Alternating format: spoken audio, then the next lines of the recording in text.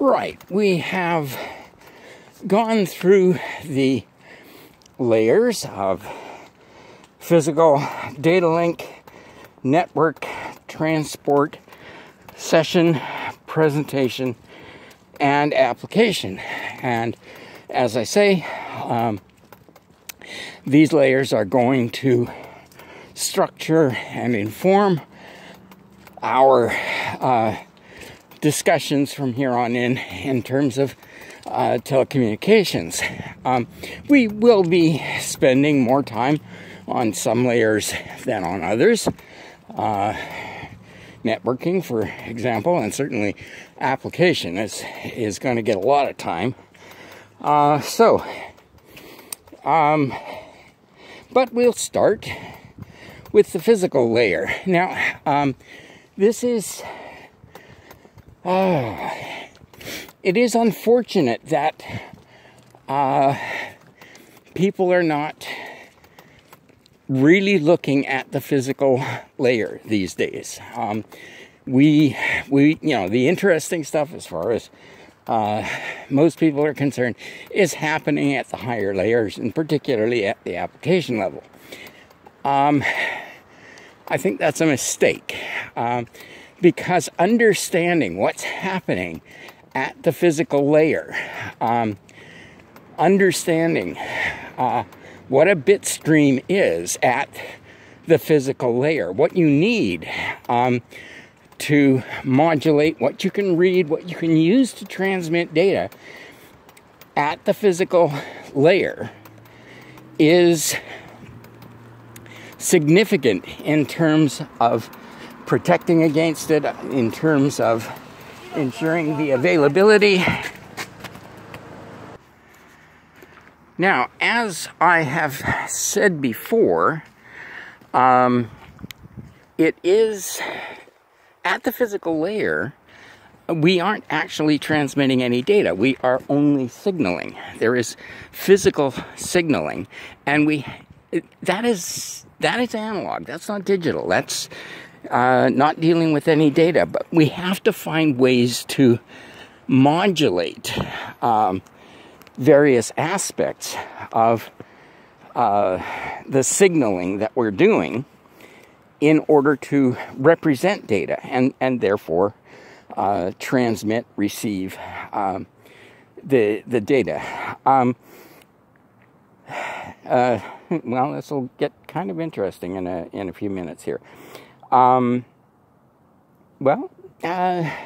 Analog signaling only allows us amplification. So if we're transmitting over a long distance, the signal is going to degrade. It's going to fall off. That's, a factor of being in the physical world. And when that happens, we want to boost the signal. We can amplify an analog signal, and so we can boost it. But at the same time that the signal is degrading in amplitude, it is also degrading in terms of accuracy, integrity, in terms of how the modulation, the purity of the signal, and therefore the accuracy of the data, is being carried. And so there are impurities, there are glitches in the signal, and there's nothing we can do about that if we are just doing amplification.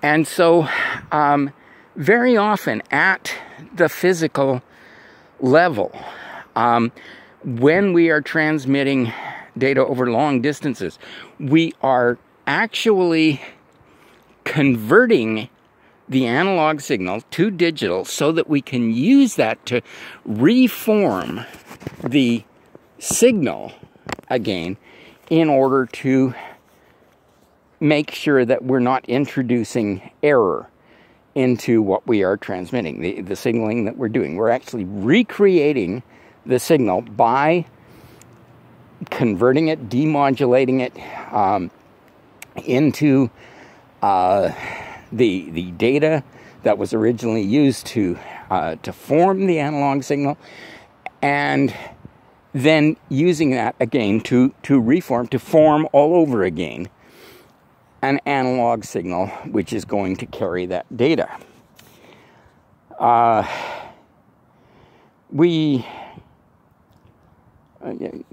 There's various ways that we do this. There is the modem, modulator, demodulator. Well, actually, everything that we use has to be, in a sense, a modem. Although, we get different types of modems with the different types of signaling that we're doing.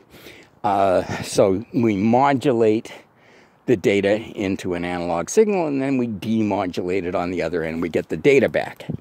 And as I say, when we're doing long distance transmission, sometimes we're demodulating and then modulating again to boost the signal. So we've got that the modem. We have various ways of modulating and demodulating. DSL, digital subscriber line, was highly favored a few years back, not so much anymore.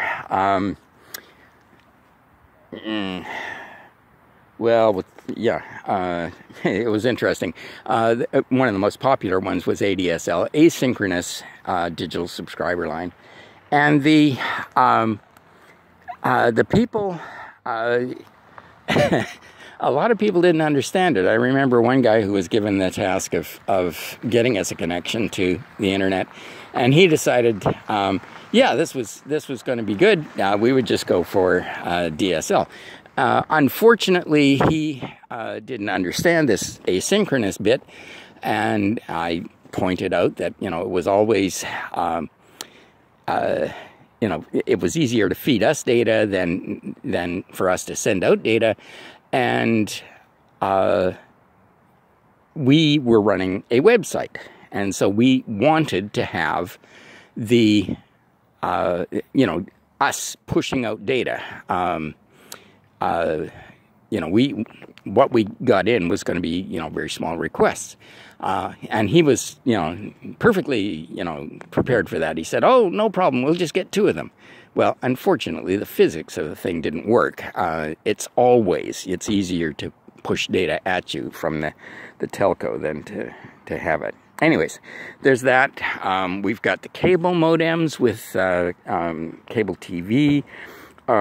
There was microwave. That was really interesting in terms of the companies that would provide cable TV service via microwave, which came up with a very interesting term called wireless cable, which seemed internally self-contradictory. But anyway, so there's different things that we can do with that, and I guess we'll get into how we do this a little bit more in the next video.